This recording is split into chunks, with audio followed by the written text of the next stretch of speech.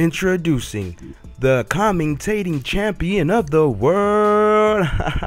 What's up, everybody? It's your boy Easy, and check out the stats I got for Lewandowski in 20 games. Yes, I used them a lot. I managed to get 20 goals, 4 assists. I wanted to make sure when I used him, I actually got a feel to make this review as good as possible. Now, on paper, he has 96 attack positioning. He has 92 jumping, 97 reactions, 88 strength, 87 sprint speed, 89 aggression. Those are the things that stand out to me the most when it comes to Lewandowski and are really important that I can actually feel and notice. Now, onto this next page, his 96 ball control was the truth, along with his 92 dribbling, 96 finishing, 95 heading accuracy. Anything this man does, jumping, heading, it's going in. He has a little bit of everything. 90 short pass, 92 shot power. He's a complete tank. That's all you need to know. He's a 4-star. He's 6 feet tall, but who cares about all this stuff? Forget what's on paper. Now let me explain to you guys and show you some good clips and how he actually played. As you can see, Lewandowski takes the ball away, and look at that control. And he also gives a nice cross. And my phone's going off in the middle of a commentary. Who cares though? And this right here just shows how good he can actually dribble plus finish. And that's one thing I really like about Lewandowski. He has the 4-star skill moves that you can get around and doing things. My phone's still going off.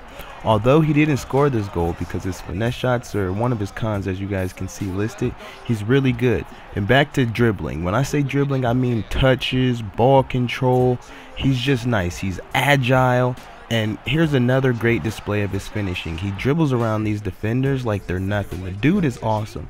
And don't sleep on his long shots, because his long shots are fairly good. I've used better, but I would rate his long shots about a 7.5 to 8 out of 10. Anywhere between the, as you can see, I scored 2 outside the box shots that were pretty nice, but I missed a lot. And also his jumping, his strength, those physical abilities are a lot too. As you can see, Jesus, my phone is going off. As you can see, he's winning all types of headers. This one he was being tugged on a little bit. He still managed to score the header. All in all, Lewandowski is just an amazing player. One thing that does bother me a little bit is his pace. His speed. He can dribble one-on-one and he can take defenders and run, but there are a lot of the times when using Lewandowski, he feels very sluggish, and it kind of bothers me at times.